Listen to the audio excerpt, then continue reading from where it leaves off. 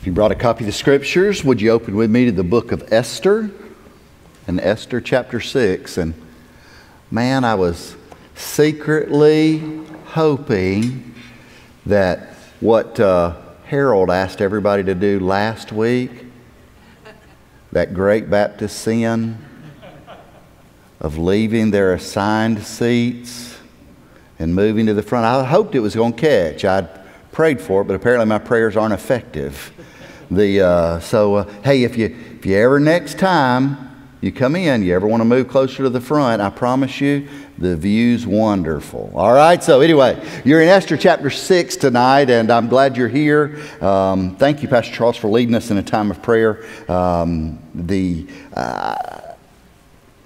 I don't know, sometimes people groups can start to run together in my mind. And this particular people group was known to one of our church members who in her missionary service had served there in that area and had worked among those folks. And hey, here's the thing. You may never have heard of them, but she was praying among them and working among them for decades before we ever got here. And that's just the way God works. Hey, if you're someone who's following along in our prayer times, follow along on the prayer wall, then you already know this. But if not, can I encourage you to be engaged in this special season of prayer, particularly for Muslims in different parts of the world right now in holy days in Islam during the period of Ramadan, this time of fasting, and in an effort among Muslims worldwide to hear from or to gain favor with God. They are in the process, they don't eat or drink from sun up to sundown. And it's a period of time where they're earnestly seeking. But here's what you and I know, that no matter how earnestly you seek, you can't hear from the one true God through that false system. We approach God. We hear from God through His Son, the Lord Jesus Christ. So I'm encouraging you to pray with us. Here's how, if you're wondering, I wonder how I could pray specifically for them during this period of time in that way. My prayer daily is that God would speak to them through dreams and visions of Esau, that there would be a figure that would appear in their dreams and tell them of His great love, of the love of the Son of God, and that they would in curiosity begin to seek and to pursue knowledge about that, and that witnesses would supernaturally be connected to them that they might hear and know. We have hey, in fact, we prayed for a family tonight that their particular people group falls in and among that. We've got another family that falls in and among that works specifically among Muslims around the world. So, hey, this is a great way, a good way to labor with, to partner with our folks. If you said, how can I be kept up with a particular people group or a particular focus every day? On our prayer wall, our team, Pastor Charles and Miss Grace, make sure that there's an update about a different day of Ramadan as we all join together and pray together. What would it be like to appear in heaven one day and to look right over there's someone that you prayed for, you didn't know you prayed for, but you were praying for, and then God just brings all that back to remembrance and tells you, do you remember back in 2023 when you go, no, I had no idea. But that's a group that you called out, and that's a believer who saw a vision and came to be, and because of that, they and their family know the Lord. I don't know what rejoicing and hallelujahs look like in heaven yet, but I bet that's the subject matter. Are you following me? Y'all are about as lively as a bunch of folks waiting for a tax audit. I'm just waiting on you to stir up so I can get up into Esther, okay? So, or maybe I'll just start the Bible study. All right, so there's man. Hey, one of the tools of screenwriting and storytelling is the use of an instrument called irony. The most powerful of the different forms of irony that are taught in that particular subject matter is what's called dramatic irony. You'd know it, but let me give you a name for it. It's when the audience knows something that a character in the story doesn't yet know. So it's when you're watching that horror movie and you can see the guy with the hockey mask hidden in the barn full of chainsaws. And then you're watching these little unsuspecting people walk that way, and you start to yell at your television, don't go in there, the booger's in there. Don't go in there. You know something that the characters in the story don't know. It's a tool used by storytellers. It's a tool used in the dramatic arts in order to keep folks interested in the story. It's watching. It's one of the ways they draw you in. But it also happens in real life. When we look at this story, which is not something made for screen, but when we look at this story, this is real lives of real people, and yet God operates in an ironic way, uses dramatic irony. We know stuff about the story, about what's going on among the characters that the other characters in the story don't know. And today we start to see a reckoning of that story as it's brought together. We see the irony unfolding in the drama. We see it materializing. Haman's got a plot. But unknown to him and really to the other characters, God's operating in providence with power toward a purpose that results in His own glory. It isn't really a question if you and I have ever experienced anything like that. We have. We've experienced it. The question is how often do we experience it? When was the last time, perhaps, that you experienced it? When was the last time you thought things should be one way, but there was a twist in the story, a dramatic irony, and it went a different way? In your life, you were supposed to be in a place doing something, and suddenly there's a plot twist in what takes place, and you're in a different spot, and your car didn't get crashed into, and you thought, man, that was coincidental, was it? Or was God operating in a way that you just didn't recognize yet He knew and understood? Haman in chapter 5 recounts his greatness. You'll recall he gets all upset and he draws over some of his friends and he fixes them all steak and then he sits around and he tells them how amazing he is, and they all clapped for him, and those closest to him, including his wife, said, here's what you ought to do. You ought to just take Mordecai out. He's the one that's bugging you.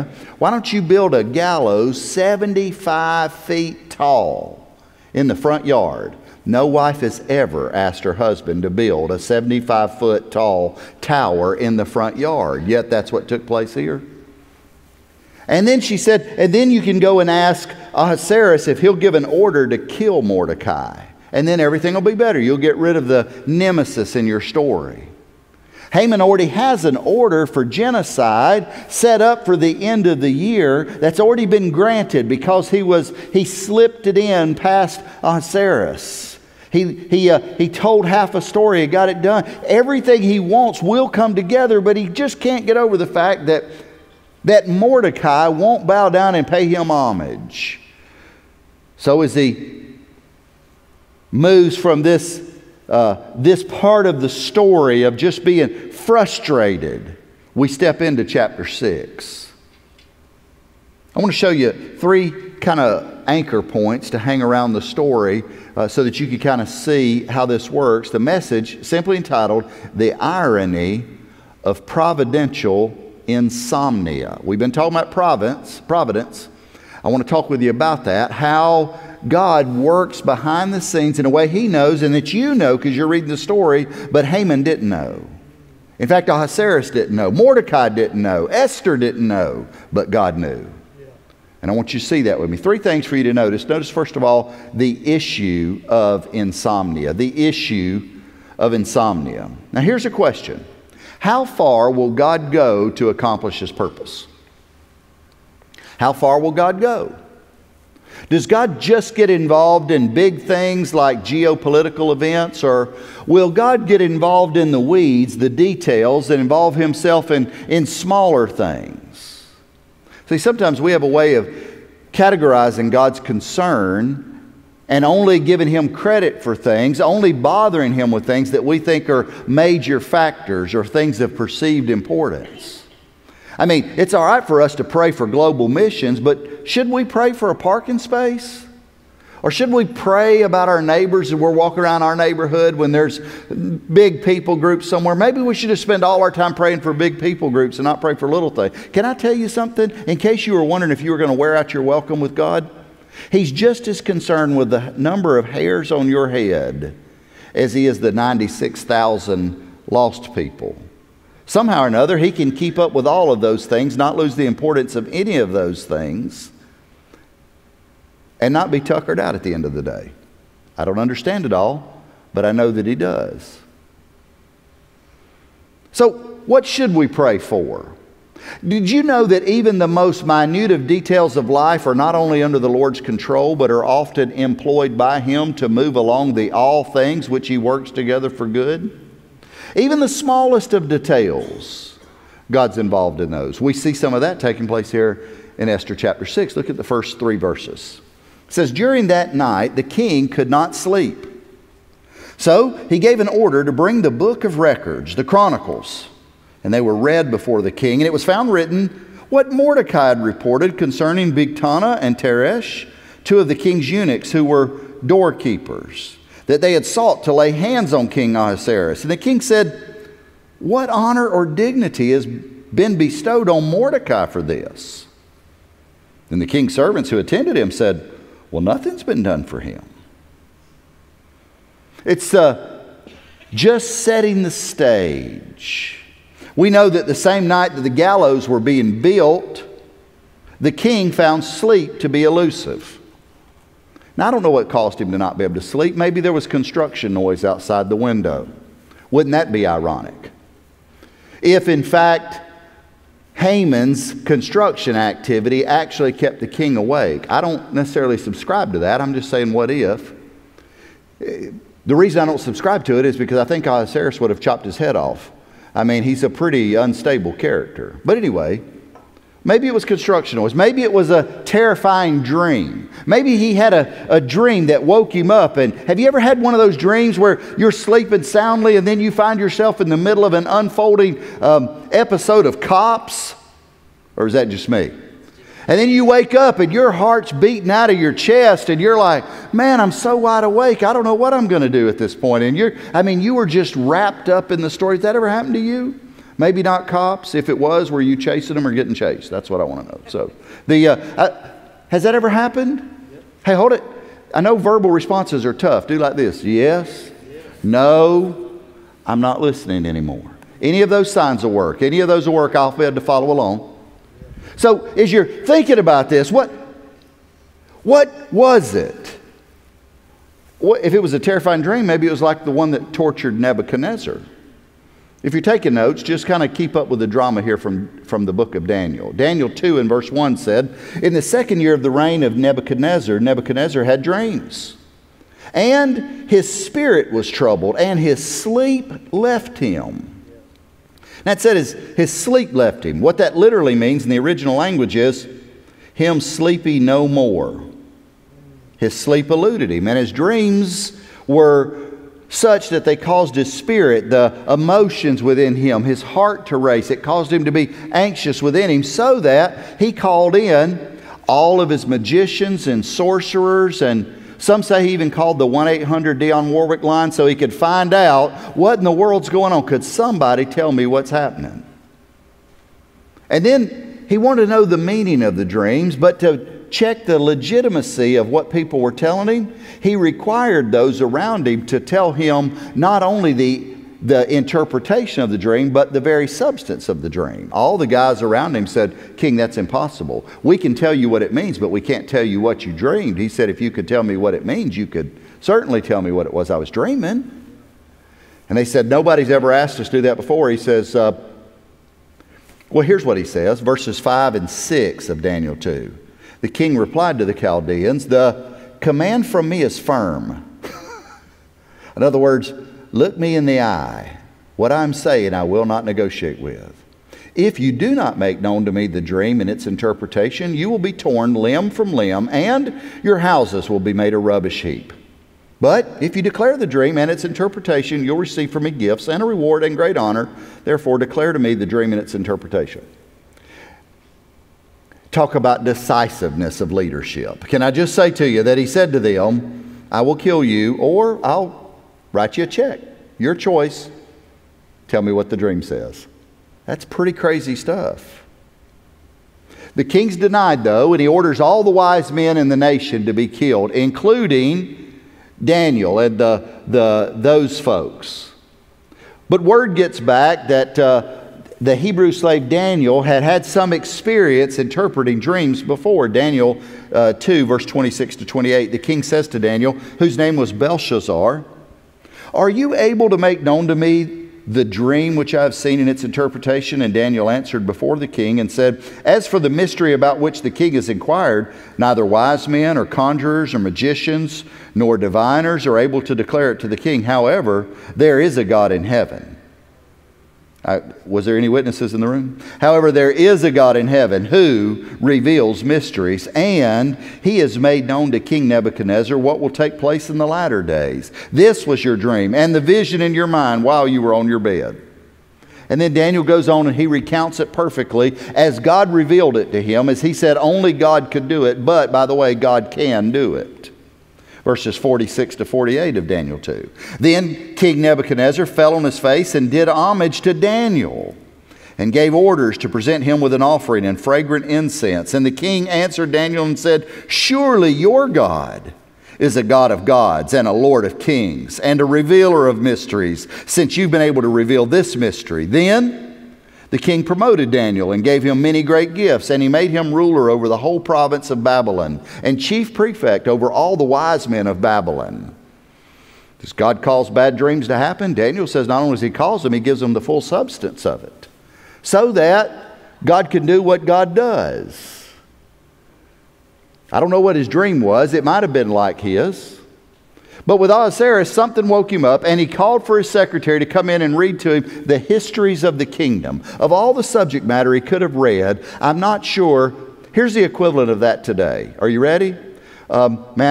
President Biden says, "I can't sleep well." Would somebody call over to the House of Representatives, bring the congressional record over, and just tell me what's been taking place in Congress since forever?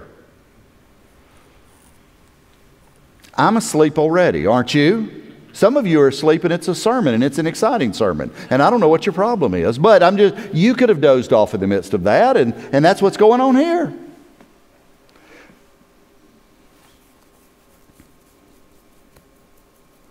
The reader turns to a section of the record of the Chronicles of the Kingdom, which included an event that had taken place just a few years earlier. I'm thinking if you want the histories of the kingdom, you probably start back at the beginning of the kingdom. But he started in such a way that he was able to come to this section from just a few years earlier. And he begins to read this story about how a man had saved Ahasuerus' life. Now, culturally speaking, this is a pro tip. Culturally speaking, in that culture, if you were someone of importance and you wanted to pump up your resume, you would do acts of kindness toward those who had done kindness towards you. So if a boy came over and cut your grass and you didn't know it, you might go out and wash his car and change his tires and get his oil changed and maybe pressure wash his house, just so you could show how benevolent you are toward the kindness that someone had showed toward you. And that's kind of in the backdrop here. So Ahasuerus says, what should we do? What has been done for him? Has anything been done for him? Somehow, even though he knew of it, King Ahasuerus, it had been forgotten for years, until such a night as Insomnia hits, following an order of genocide, and when Haman was having a little bout of little man syndrome. That's not what I wrote, but that's probably what's safe for the room. Verse 4.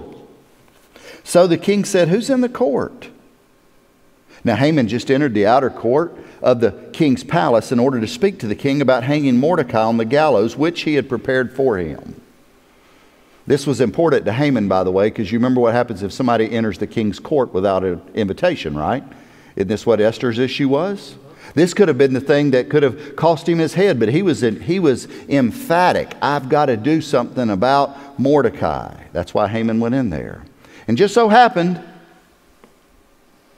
that Haman's the one that comes in. Just so happened it'd be after Ahasuerus hears about this thing that Mordecai had done for him. Just so happens it was on a sleepless night. Just so happens it was on a sleepless night where he remembers this time where a man saved his life from years before that he had just so happened to forget for several years until he asked for the Chronicles to be read, and it just so happens that was the page. Does God work in big details only, or is He involved even in the smallest of details? Just so happened. When I was a small boy, I think I was 4 or 5, maybe 5, maybe 6. A small boy. My grandparents had a camping area just down from the Wilds in the western part of the state. Y'all know where the Wilds is? Yeah, just down from the Wilds. But this was back in the 1900s before they paved all those roads. And some of the roads that were paved, you didn't know they were paved. They were so gravelly. But Grandma had an old Willis Jeep. It was red. I mean, it was like it came out of World War II, and then they painted it red, and it was her Willis Jeep. And if you know anything about Jeeps or Willis Jeeps, you know that those original military models, you just about couldn't get them stuck. That's why she liked it. You could take it just about anywhere. Well, that day, she and I are riding. She was an explorer at heart. And that day, we're riding around one of those mountain roads, one of those that if you looked off this side, you could look down a long ways. And if you looked over to this side, there's nothing but trees up on the hill. This side is a great drop-off. This side's a hill. And we're coming around one of those curves, and in the curve, this is a true story, in the curve, the pin that holds the steering wheel and locks it into the tie rod thingies, the pinion system, that thingy that controls the wheel. Some of you are trying to help me, but I appreciate that. I do. I got it. So the rest of you are sinners. So anyway, so the pin that holds the steering wheel to that fell out. Coming around the curb, headed over the cliff. And Grandma was an explorer, and she liked to explore fast too. You couldn't go real fast, but it was fast enough that you don't have much time to think. We're going around the curb, over the cliff, and the steering wheel just free spins. There's no way to control that. Some of you are going, I'm never letting my children ride with their grandparents again. It doesn't matter what they're driving. It doesn't matter. I'm never going to. Just so happens, there's a rock in the road that just happened to hit the tires as she's going over the cliff. Hit the tires in just a way to knock them this direction.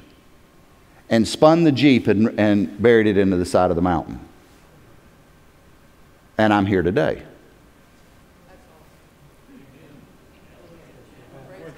Just so happens.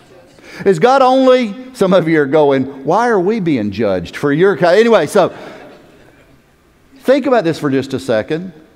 Is God only concerned with geopolitical events? Is God only concerned with entire people groups? Or can I come to Him and pray to Him and count on Him in even the smallest details? Is He not still the same God who makes rocks and then places them in the road at just the right time and then brings a Jeep at just right? I don't know if you realize how crazy that is, but if a rock's like this and a tire's this wide, to get the tire to hit the rock in such a way that it doesn't bounce over, but it turns back this way, and it's powerful enough to be able to turn the whole steering system, not just the left wheel, but the left and the right, to spin all of that in such a way that it can hit the side of the mountain instead of go over the cliff. You tell me God's not involved in little details. He can wake you up in the middle of the night. He can give you the dream that woke you up.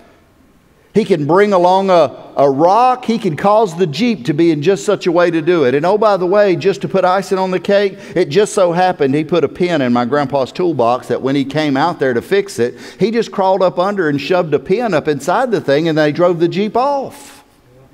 I was not allowed to ride in it the rest of the trip, by the way. Just so happens.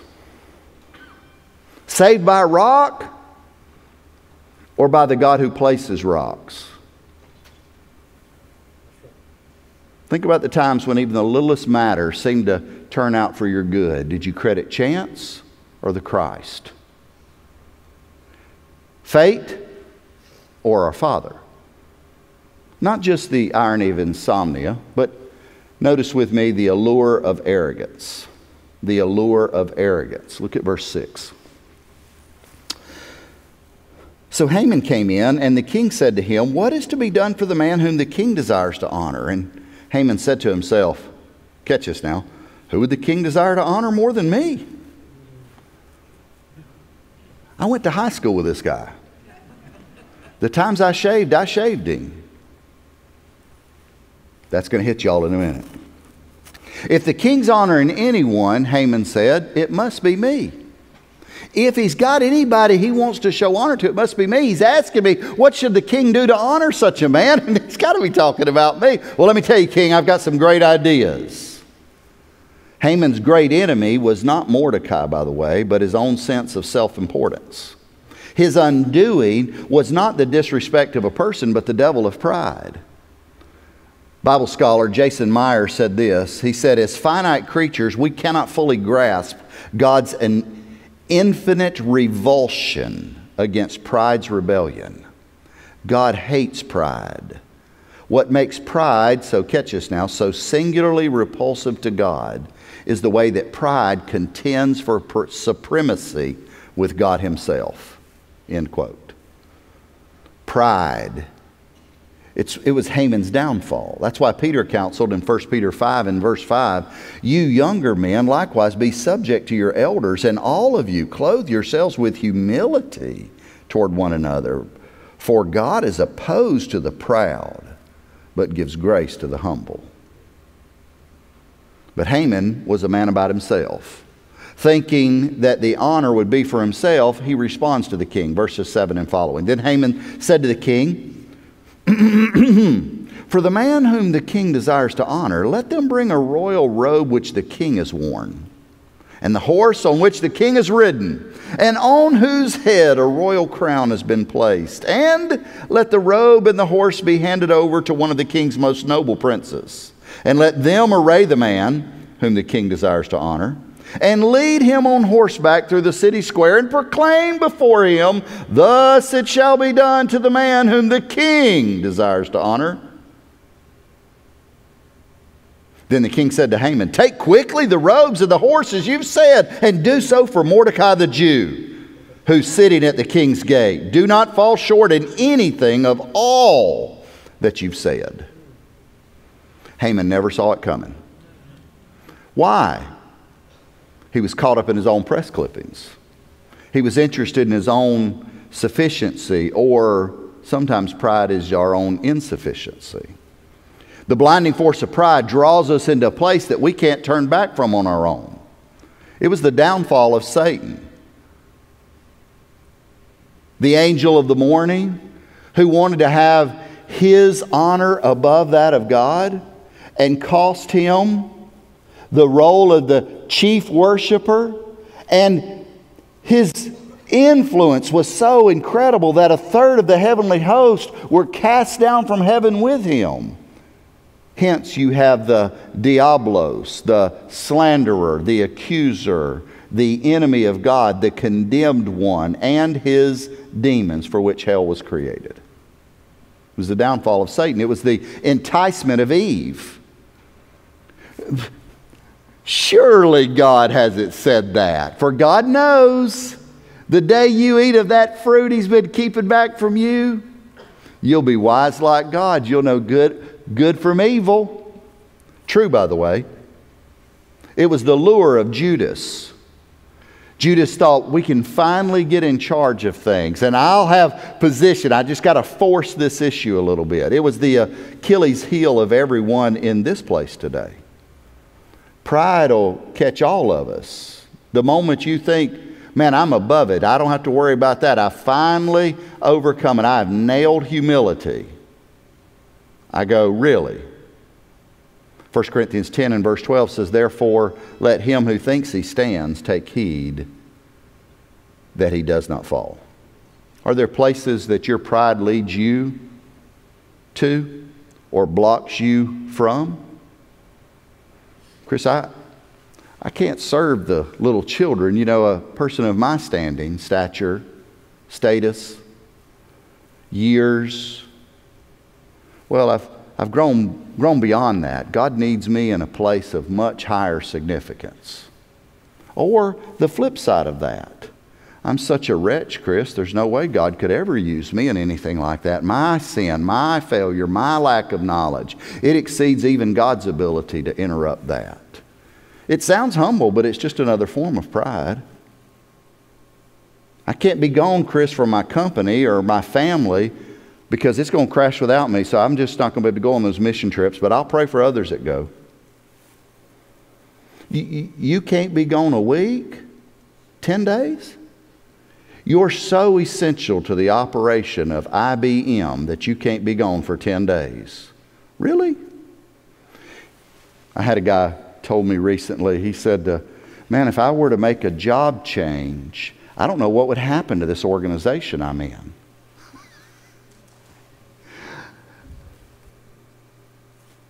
You know there's 100 people that want your job, right? Yeah, but I mean, they all look to me for answers. Sport, I think that's the word I used. If you put your finger in a cup of water and you pull your finger out, your influence is going to last as long as it takes to fill in the divot. I know you're amazing. You know you're amazing, but you know it was Jesus that made you that way, right? And He can make another one just like you. The same Jesus that said, if y'all don't worship, I'll cause the rocks to cry out and worship in your place. I'll take an inanimate stone that won't be used again for a couple thousand years when it's in front of an old Willis Jeep that saves Chris Aiken's hide. And I'll cause it to sing praises. We're probably not as important as we think we are. And if it all depended on us, we've taught it to depend on the wrong one anyway. The issue of insomnia, the allure of arrogance. Notice number 3, the futility of fighting God. The futility of fighting God. I'm telling you, if Haman didn't know what was going on, it's starting to become clear in his mind at this point. Now, since I've been good to tell stories up to this point, let me tell you one of my favorite ones. One of my favorite things to do with my 3-year-old grandson is, proper people call it wrestling. I call it wrestling. And it's to sit on the floor and allow that 3-year-old to tackle me. And he knows he can do it. If I'm sitting on the floor, I'm down somewhere, he's going to run into me and push me over. And you know he wins about every time. It seems even when I'm pushing back a little bit, he somehow can overpower me and tackle me. He likes to sit up on top of me or push down on me and show me how strong he is. And it's as though he's got it. But you know he's victorious for one reason and one reason only. Because I let him. Now if that's true for me, how much more true is it for those who fight against God? Verses 11 and 12. So Haman took the robe and the horse and arrayed Mordecai. Pause right there. He put the robe on Mordecai and helped him get up on the horse. Mordecai wanted him on the gallows. He helped him get onto the horse and put the king's robe on him. Catch that. Now don't let that go, the humility in that. And he led him on horseback through the city square and proclaimed before him, thus it shall be done to the man whom the king desires to honor. Then Mordecai returned to the king's gate, but Haman hurried home mourning with his head covered. I was going to make a sports joke there. I'm going to let it go. He entered the court to seek Haman's life, pursuing his own revenge and desiring to satisfy the insatiable pull of pride. But he left parading Mordecai through the streets as a herald. This is what happens when the king wants to honor somebody. The horse that Haman desired to ride was ridden by God's man and escorted by the man who sought his demise. The robe worn by the king and coveted by Haman was donned by the one that Haman despised.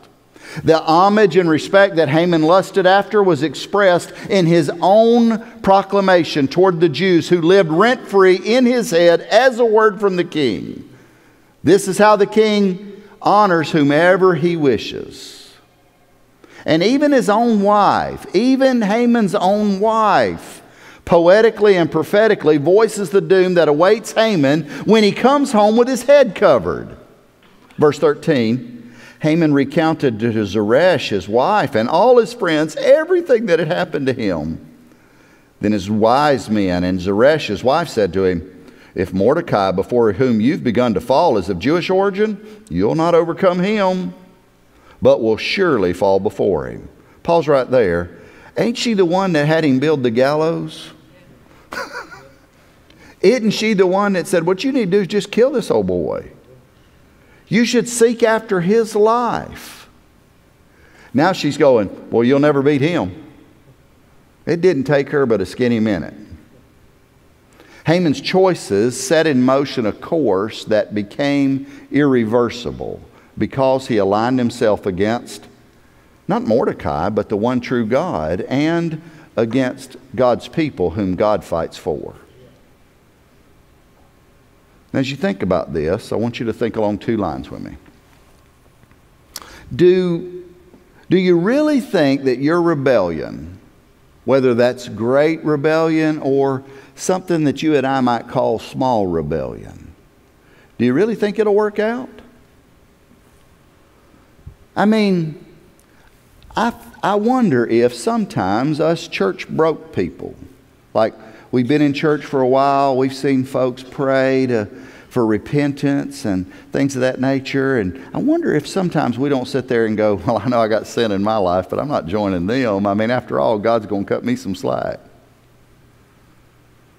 Do you really think that rebellion's going to work out? Do you really think that just telling God no, just pressing on a little further into rebellion, just refusing God a little bit more, do you really think that somehow that's going to produce abundant life?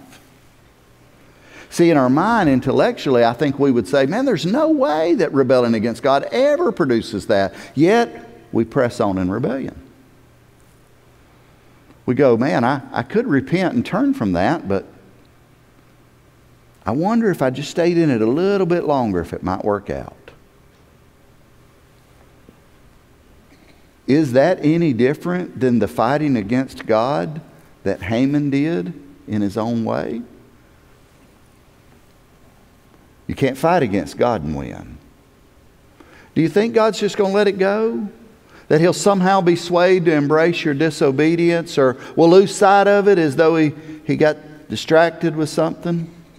The same God who knows the hair count and the place and particulars of every bird, will He long overlook the disrespect and the dishonor and the disobedience?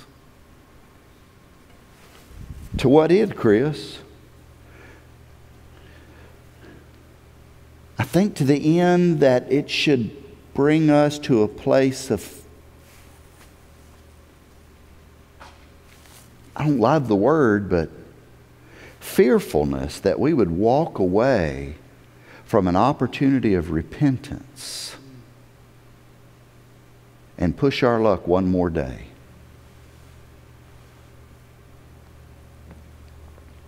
There was a couple that sold a piece of property because they saw that Barnabas had gotten a lot of credibility for it and people clapped for him. And they sold a piece of property, and I'm making up numbers now, but I'm not making up the sense of the story.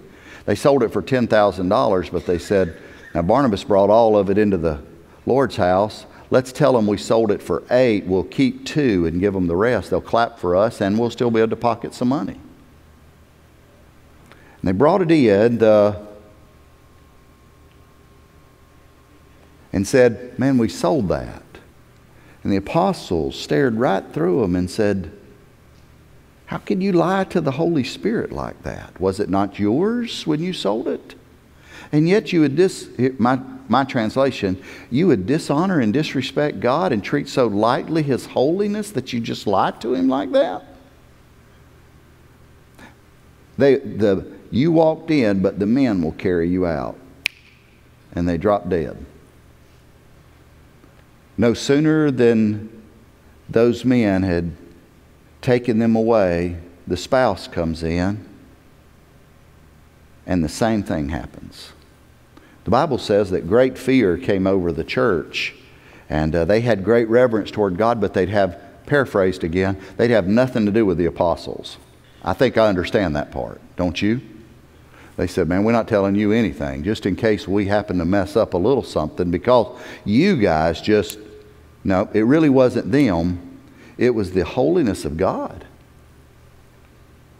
I wonder how many times that God prompts us to do something and we go, I don't know, Lord, I think I'm gonna hold on that for a little bit, and deny the God of the universe who spoke everything into existence and with a word could bring it all to its conclusion. And yet we think, I think I can sit on this for another day. Do you think it ever works out to fight against God? The second thing would be, do you and I ever need to fear our enemies or become anxious before our opponents when we're aligned with God?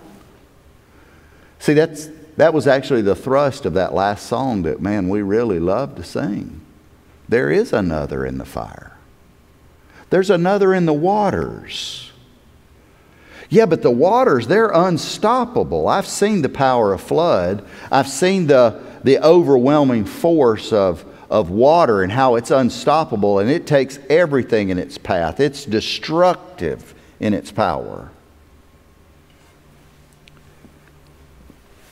And yet God said, psst, it's far enough. If God can do that to the water, whom shall I fear? Whom shall I fear? Do we really have to fear things that come against us? Is there ever really a situation or a circumstance that's so big, so overwhelming that we look at it and go, there's no way God could bail me out of this? Is it ever so big that there's never a time when there's something that ought to cause us to cower? If we're doing the will of God. Now, if we're away from God, then we're on our own. It's the best we can hope for. It's every man for himself. It's grab your own lifeboat. Push somebody down, take theirs. But if we're with God, is there anyone who could come against us? Is there anyone who could overwhelm us? You may look and say, I'm going to tell you, Chris, I know I'm supposed to share the gospel with that person, but I tell you, I don't think that's going to work. I think what we've got to do is we've got to bait them in with cherry cake. Then if we'll do it this way. That way won't work. This way will work.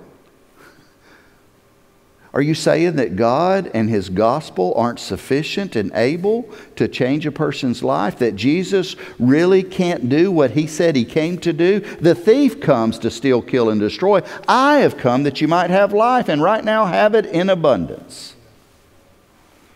Is there anything too powerful for Him? When Sarah laughed at God, when the pre-incarnate, the Christophany, speaks to Abram and says, your wife's going to get pregnant. She laughed, and he said, why is she laughing? He said, you ask her.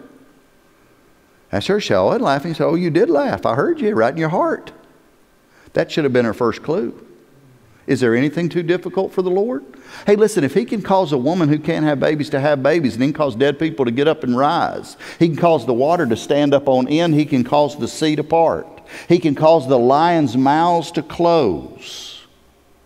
He can cause Pharaoh to resist Him until all of the deities of Egypt are laid low. He can cause the god Dagon of the Philistines to be knocked over in worship before the presence of the Ark of the Covenant. And when they stand it back up, to knock him over again and knock off his head, his hands, and his feet at the same time. He can cause a little boy with a rock and a sling to find the one vulnerable place in the armor of a 9-foot-tall giant. Is there anything we should fear if we're on His side? Whew. I was talking to, I don't have time for that.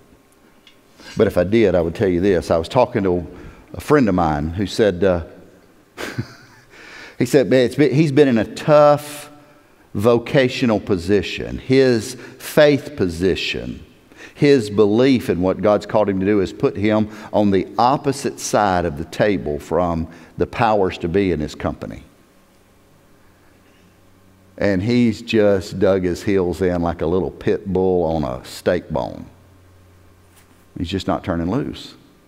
And we were talking about that again today. You probably know what I'm talking about. We were talking about that again today. And he said, well, he's like, I have no idea if I'll be in the same place doing the same thing this time next year. Last time this happened, though, I got a promotion. Well, wait just a minute. How can that happen? No, it's the who that makes that happen. It's not the how. It's the who. And God's the who.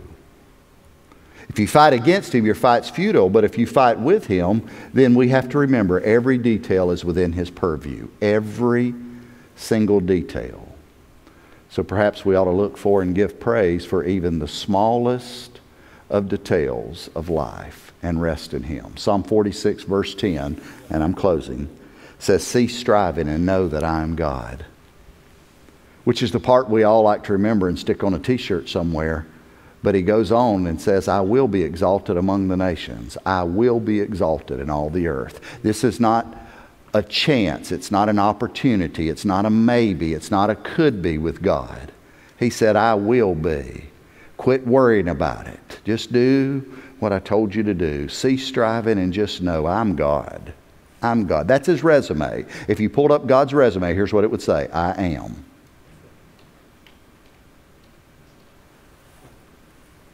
You can trust Him. What do you need to trust Him with tonight? What is it that you've been fighting against that you ought to turn over to Him tonight and say, God, it's yours? Or that you've been running from that you need to run to Him and say, God, take it. Would you do that tonight? I'm going to invite you wherever you are right now to just bow your head and let that place, that spot where you are, become an altar of communication between you and the God of the universe. The one who loves you, the one that can wake up a despot king, that can stir up the little leprechaun of a leader that wanted to have his name in lights, the one that can deliver an entire race in the issuing of an order. Consider Him tonight. And what do you need to turn over to Him? Maybe tonight you need to turn over a prodigal. Maybe tonight you need to turn over that job decision. Maybe tonight you need to hand God that bucket full of your fears and anxieties and concerns and cares. Maybe you need to give God tonight that medical decision. Maybe you need to release to Him tonight that uncertainty that's been looming before you. Thank you for taking time to view this message. Notice that I called it a message, not a lesson or a talk, because I pray that as God intended it to communicate to our church, that He's spoken through it into your life as well.